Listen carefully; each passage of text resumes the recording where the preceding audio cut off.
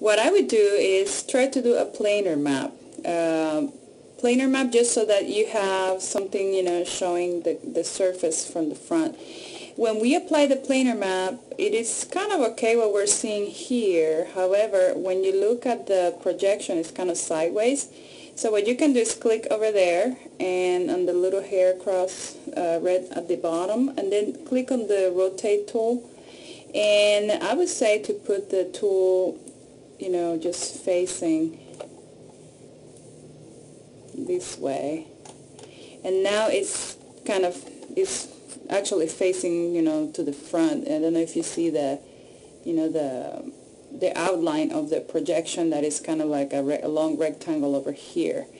Let's turn the checker map on. Let's see what's happening there. Because it's so big, it got very tiny, very distorted. So, let's get out of that. And let's get the rotate tool. That's what we want. Just make it smaller so that we can see it corresponds a little bit more like what we're seeing here. Double check that you're getting squares on that checker map. Okay, and then temporarily we can move it here for now. And then we can work more as needed as we come back. Okay, so that's a good amount of distribution. Okay, that's okay. So we got that. The leg, I will say, let's go back to face mode, and I would say I would do it by size. You could also do it front and back, kind of like half the front, half the back, or you could do it sideways. So it doesn't, either approach is not, one is not better than the other. I'm going to use the front and back approach. Okay, so I'm going to start selecting here. Remember, you can use this nice tool also to add to your selection. Painting faces, but because the model is so low resolution, we can just click on the faces. Low polygon, that's what I meant. Okay.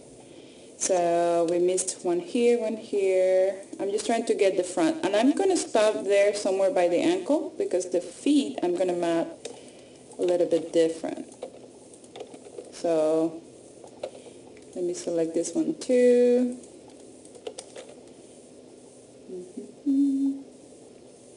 That's about right. We don't have a cut right in the middle of the leg, so we'll have to decide, where to cut it. So that's okay. That's like the front of it, and look how scattered that is on the UV map. Let's do a planar map.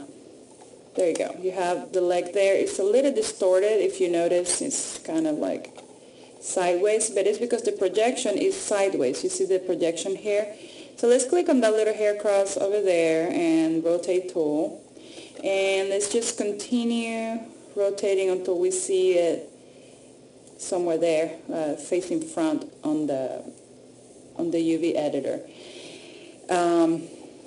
Okay, good. Now let's scale it up, scale it down. Let's click on the scale tool and scale it down, so that we can see it here. I might rotate it a little bit. There you go. So that is not as skewed as it looked. And by the way, I'm going to turn on the checker map to see what's happening every time I move anything like that. Okay, that's good. We missed one face here that could have been on the map. Oh, okay. I deselected it. Let's move it away so that we have it away from the other points. Okay. And now you just kind of go around looking to see where you have to, do some work. There's some. Let me see. Some of these points could be, worked out a little bit more. So you could go on the relax tool, and actually let's select all this part and see what happens when we go to the relax tool. And smooth actually. And, it looks like it distorts them a little bit too much if we start moving them. So let's leave them there. And what we can do is try the approach that we use with the shoulder pad, kind of manually moving and scaling things.